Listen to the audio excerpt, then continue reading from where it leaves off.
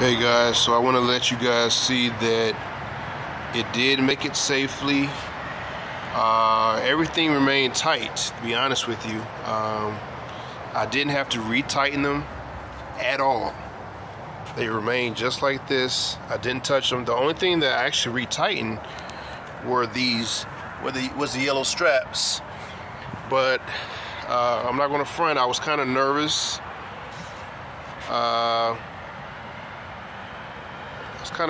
Because I was going across a lot of bumps and the truck was jumping up and down, but it remained very tight for me.